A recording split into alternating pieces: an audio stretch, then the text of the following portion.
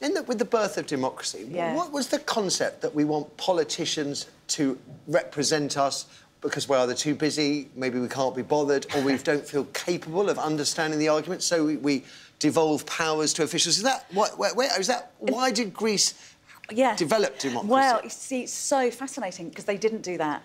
Everybody was a politician. Right. So everybody had a vote, decided what to vote on, read the documents, discussed it, debated it together, and that was a true democracy. Some people say that we now live in a benign dictatorship.